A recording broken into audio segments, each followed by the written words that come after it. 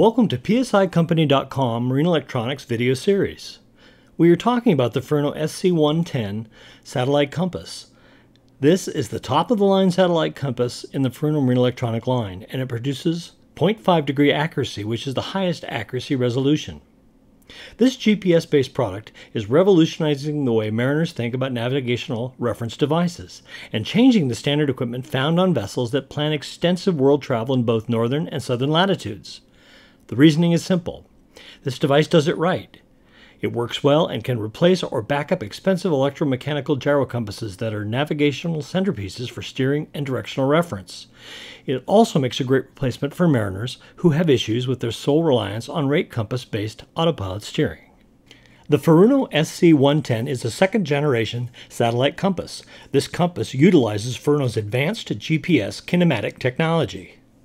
Satellite compass performance is not affected by ship speed, latitude, geomagnetism, and other issues which can affect directional reliability.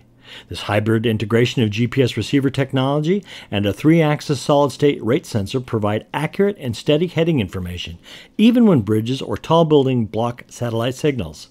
Unlike conventional magnetic and gyro compasses, accuracy is not affected by g-force or velocity. Furthermore, when compared to other GPS-based compass systems incorporating only 2 GPS antennas, our addition of a third GPS antenna provides enhanced accuracy while reducing the negative effects of pitch, roll, and yaw. The Furuno SC110 offers highly accurate GPS WAS data for speed over ground, course over ground, rate of turn, and latitude-longitude. Multiple programmable high-speed heading data outputs allow you to send this information where you need it, and our unique analog pitch and roll output can be used to enhance your Furuno sonar system. If you get a chance, please see our Furuno sonar systems on YouTube and also check the Furuno FAP series autopilots as well.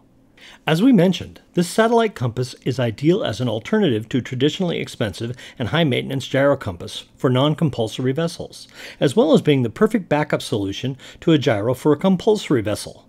The Furuno SC110 offers a wide range of applications for providing fast, stable, and precision heading information to numerous devices, including radar, ARPA, satellite communications, satellite television systems, autopilots, AIS, ECDIS, scanning sonar, chart plotters, and many other forms of marine electronics.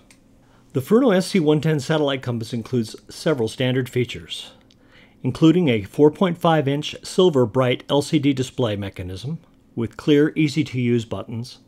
It works as a normal GPS navigator with 12 discrete channels, producing highly accurate GPS WAS data, giving you speed over ground, course over ground, rate of turn, and latitude-longitude.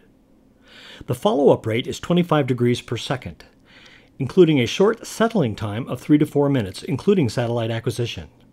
The typical heading accuracy is 0.5 degrees. The SC110 tri-antenna system reduces the effects of pitching, rolling, and yaw. Programmable high-speed heading data outputs in NMEA 0183 and NMEA 0183 high speed. Unique analog pitch and roll output features for Furuno sonar systems.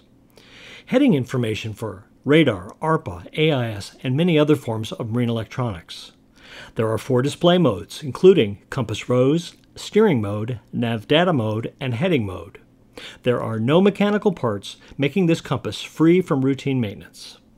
So if you're considering a Furuno SC110 satellite compass, or if you have questions about installing or interfacing this device, give us a call at PSICompany.com.